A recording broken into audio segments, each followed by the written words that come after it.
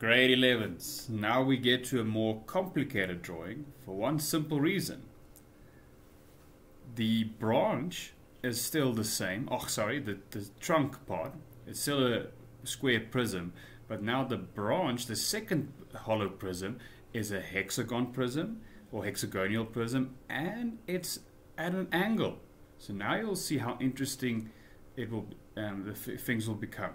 What they've given you is the complete top view, but not the complete front view. We still have to finish the development there, and they want us to draw the. Just want to see, do we have to draw a left view or something as well? No. So only these two views, full view, complete this view, and then develop the two prisms. Okay, let's do this. First, let's just draw what was given.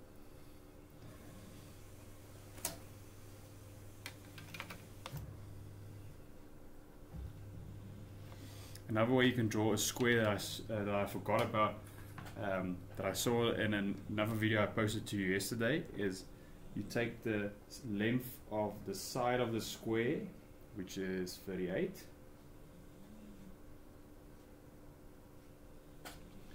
You draw a circle. Now this doesn't make sense. Why is it so big?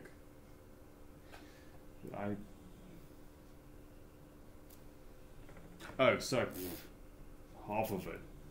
So 19.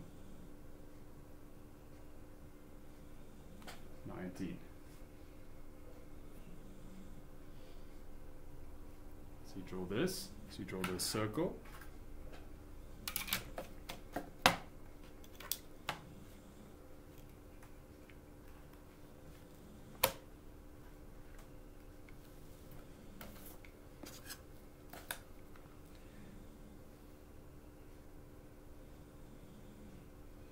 Then draw the squares adjacent to the square adjacent to the circle.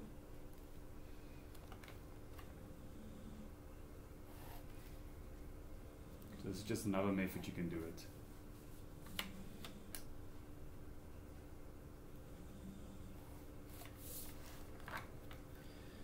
Now, I'm just going to use a pen. Please don't use a pen. I'm just using it to make the picture more clear.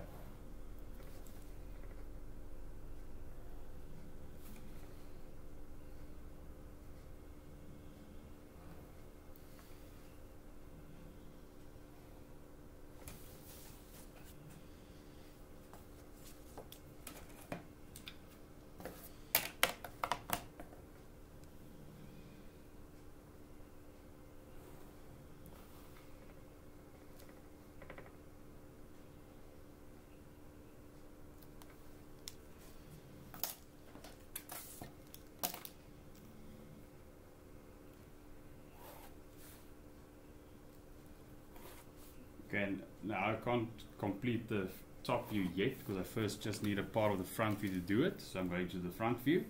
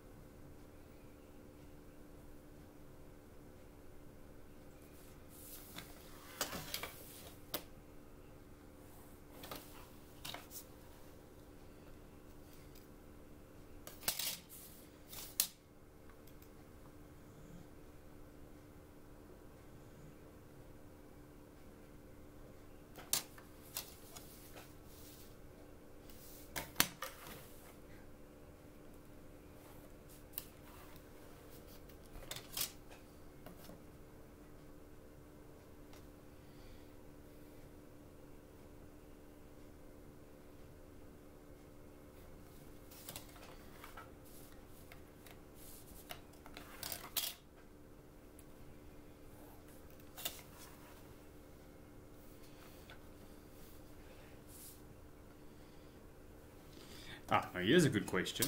What is the length of that side? We don't know. So what we're going to do is go back to your top view. We're going to draw what they call an auxiliary view of the hexagon so that we can get that answer. So somewhere here where there's space, I'm going to draw my hexagon. And remember, the quickest way to draw a hexagon is take the measurement of 22, which is the length of the side of a hexagon. In this picture, draw a circle.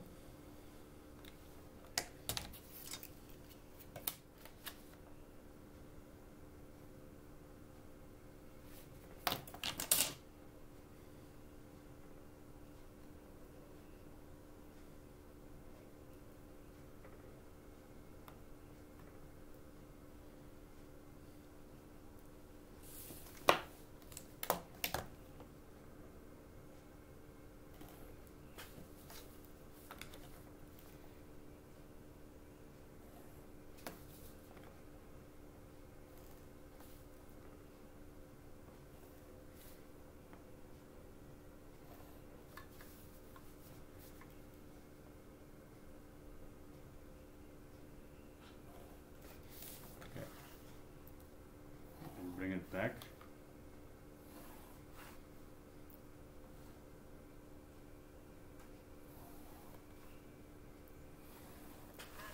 Okay.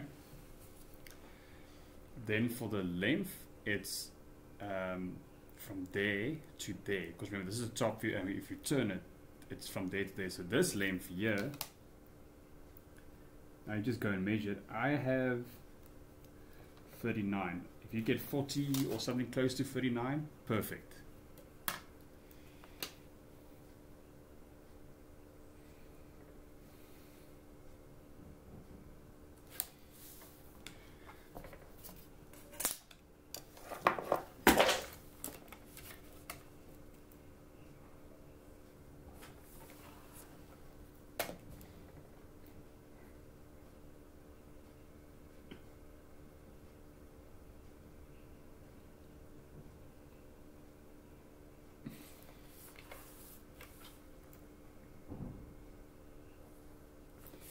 There we go.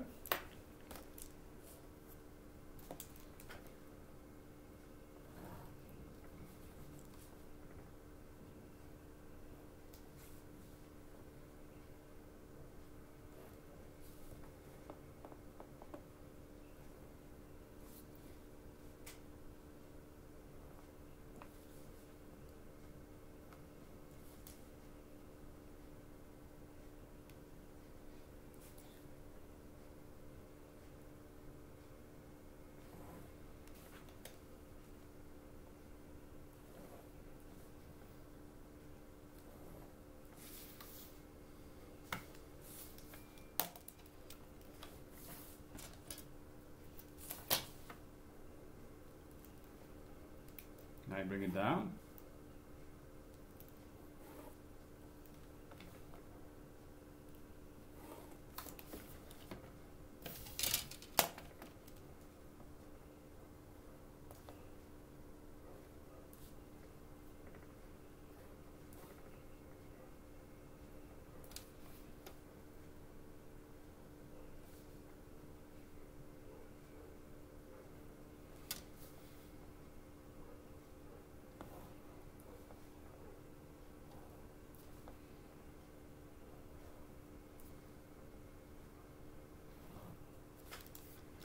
There you go.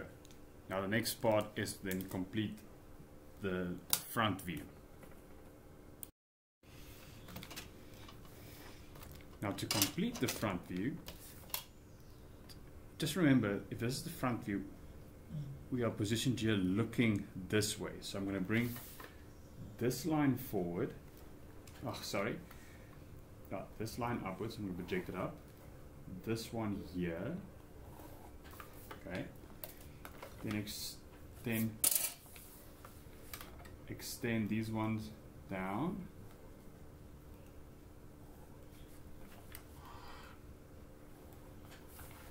Then connect them together.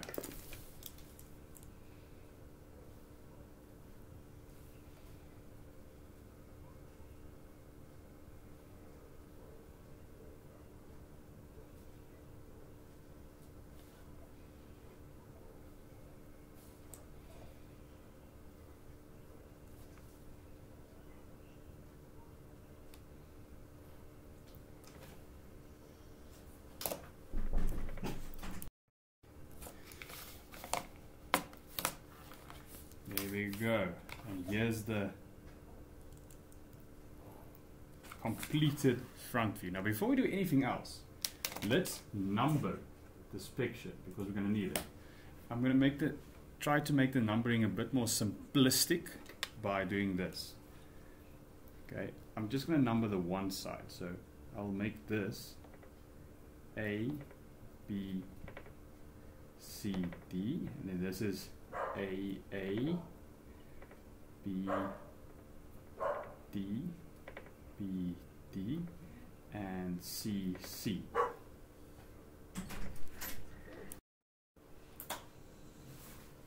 Now from here, we'll have to do our two developments. Now let's see. For the big square prism, I think there's enough space here to develop it next to it, which is the easiest. For the other one, I'll have to do it here at the bottom. So I'm going to first do the trunk part, as I call it, the larger part. Okay, so I'm going to take it across.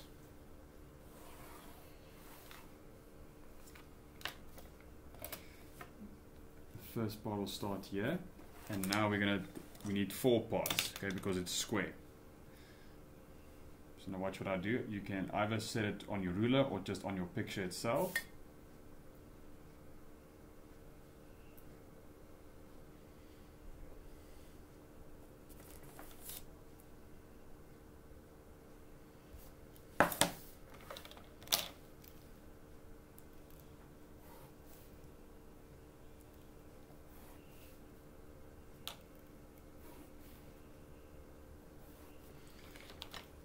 Now, again, they didn't specify where to open it, you know, where to make the C, but I want this hole in the middle so it looks, you know, you can see it more clearly. So I'm going to open up the seam at A. So this is how the labeling will look like. A, and then this is D and D, C, C, B, B, and A. Now, because it's in line, it's a bit easier to draw. And before we start drawing it, what we also need is, we have C. Okay, C is that corner there. So, since C is on the corner, it's this part. We've got it here. Okay, because I'm projecting it from there, and here. But there's 2 more points from C to B and from C to D. So you take your compass, measure it from C towards B. Okay, so from C towards B, and the same for C towards D, and then the bigger one.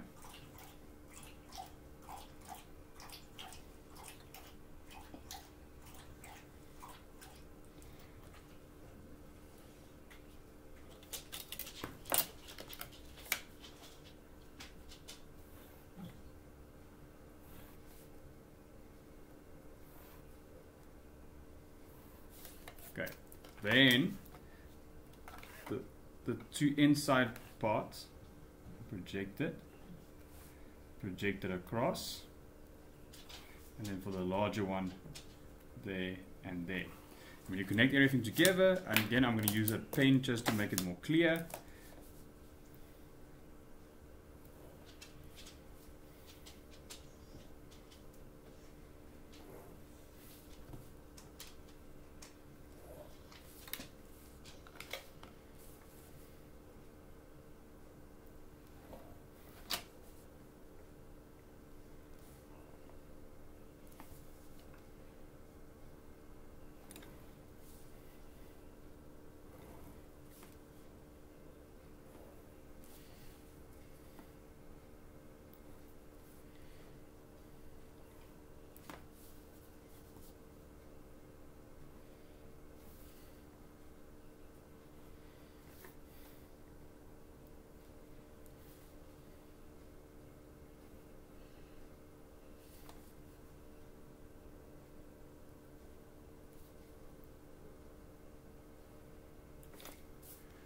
There you go. Oops. Okay. Now the next part is to develop the small one. Okay, so there's the big one. If you fold it open, that's the hole. That's how the hole looks like. Now for the small one, if there was space, you could have projected it across here, which would have made it easier, but there's not. So now I'm going to just do it here where there's space.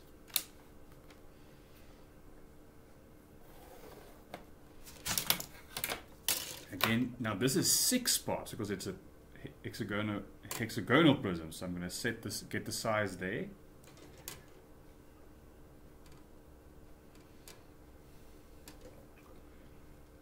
One,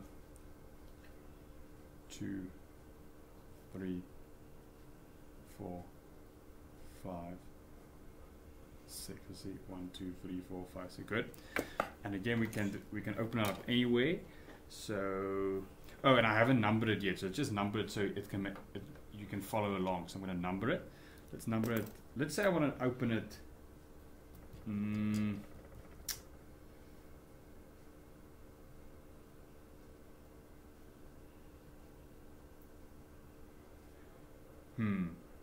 Trying to think where I'm going to open it. Anyway, let's say 1, 2, 3, 4, 5, 6.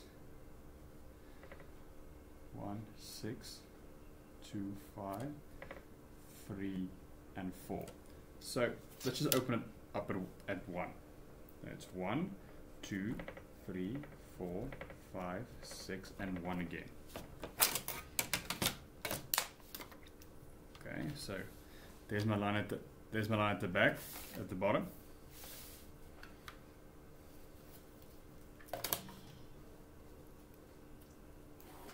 Now draw lines up. How far? We don't know yet, so this is just construction.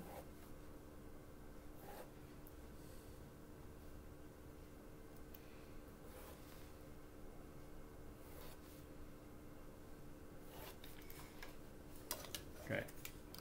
Now to get the length, you have to go back to, you can't use this because it's not the true length, that's the true length. Okay, so for 1 and 6, measured from there to there. Okay, then go to 1 and 6.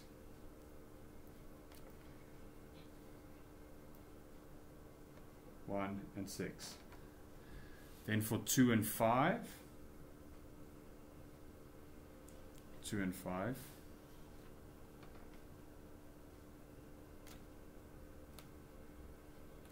And then 3 and 4.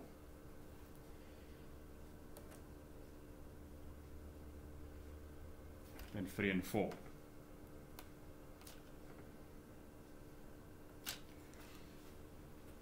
Then there's one corner that we have to keep in mind. There's a corner between 1 and 6 and at the bottom below at 3 and 4. So to get that distance, so from 1 towards 6, so from 1 towards 6, from 6 towards 1, and then between 3 and 4 the same story, so between 3 and 4.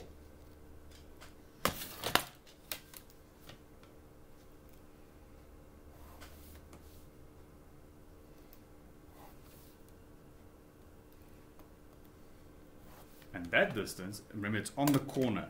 So between 1 and 6, it's the distance from there to there. Okay? That's between 1 and 6 here. Oh, I made a mistake. Sorry, there's nothing between 1 and 2, so ignore that part. And then 3 and 4.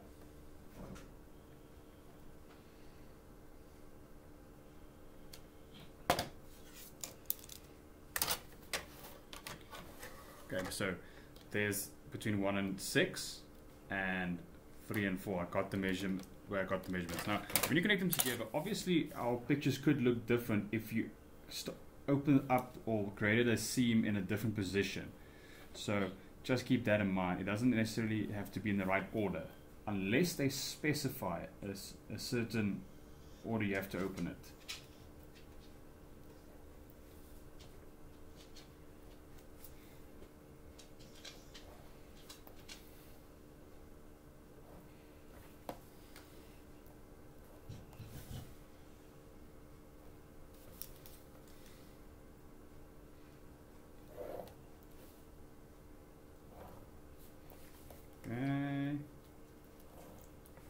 darken the lines where the numbers are. Remember, I'm using pen to make it more clear on the video. Please don't use pen. This is just for video purposes. And there's the development of the branch or the hexagonal prism.